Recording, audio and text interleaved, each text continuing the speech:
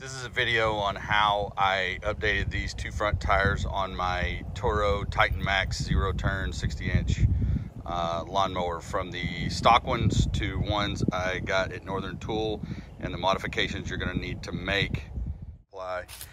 Kept having issues with the original tires going flat. Then I took them to Co-op. They put tubes in them and those went flat even quicker. So I searched around for another option, and here's what I found, which is these 13 by 6.5-6 tires. They're the flat free tire from Northern Tool. It's cost me about, I can't tell you the exact price, but they were one of the cheaper options out there. I think maybe it was like 80 bucks for two of them. Found them and got this one mounted, and I wanted to, here's a process of what you need to do to convert from this to this. These holes right here, sorry, trying to do this. These holes, the way this fits, will not go through there.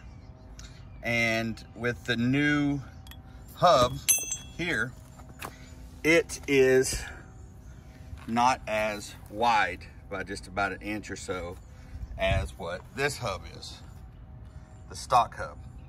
So you're gonna need to drill these out so they go over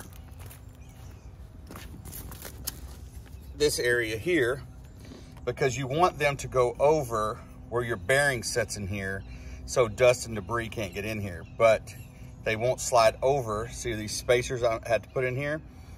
This needs to go in front of these to keep the dirt and debris from getting into that bearing. So you're gonna have to drill these out, and I'll show you the next step and tool you need to drill these out.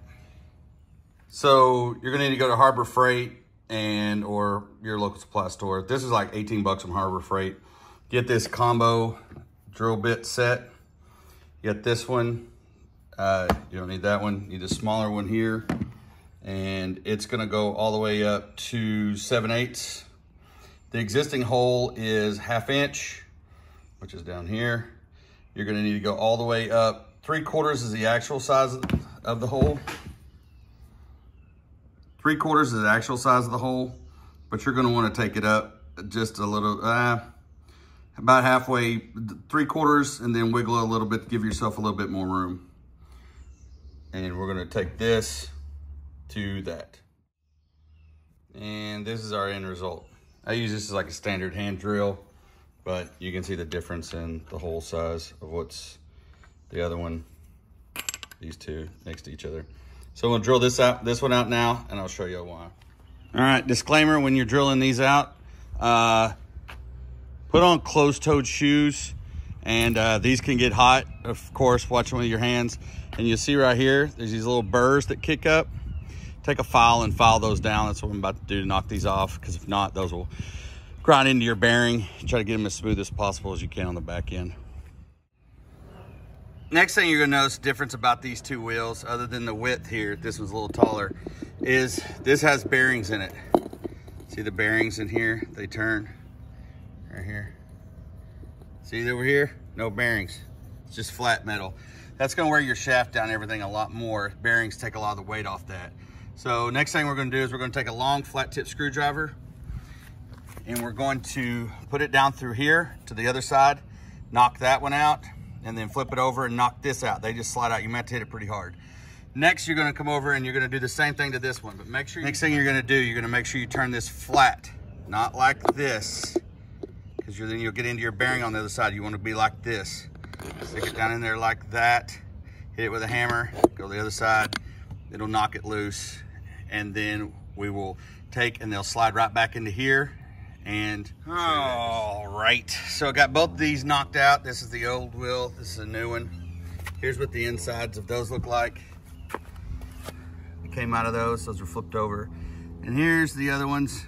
Remember when I told y'all to make sure you flatten it, so when you knocked it out, so you don't be like a dummy, and like me, I didn't do it the way I told you you should. Good news is, the bearing still turns. It's okay. Could always be better, but it is what it is. Listen, my experience, I have yet to have a project go perfect. There's always gonna be odds and ends. that don't go right, you can still make it work. So don't let my shortcomings here discourage you from giving it a go. All right, time to tap these bearings into the new one. Something you want to pay attention to when you're knocking these out of the new one or putting the bearings back in them. You see this fitting? It's for your grease fitting to lube this once you get it up and running. Make sure you don't put your screwdriver on that and bang against it as you're trying to drive the old one out. Put it back in. So what you want to do with these, set them in and either use one of these plastic mallets or just a piece of wood. Don't go metal to metal on this because it can really mess up the surface here and really have an effect on your bearing. I've already messed it up enough. I think I'm pretty confident it'll be fine, but just get a flat piece of wood and just tap it in. And when you hear that hollow sound, you'll be able to lift it up and see that it's seated in there pretty good. Same with this one. All right, let's put it on. So this is why we drilled these out. So they will fit over this and keep that bearing protected like that from dirt and debris, which is gonna be very omnipresent while you're mowing. So this is what we're gonna do. Whoops, push that back over a little bit. There we go. Anyway, so here's the end result. You can see down there. I had to use the spacers, a thicker one and a thinner one. They come with the tire from Northern Tool, and here's the other one. Stung those up the best you can. You want to make sure they still free spin. Overall review of this one is that a little bit bumpier of a ride, but the time that I get to save to not have to worry about airing my tires up or flats or all that, hey man, worth it for 80 bucks to me. So hope this helps. I'm not an expert, just giving it a go like anybody else.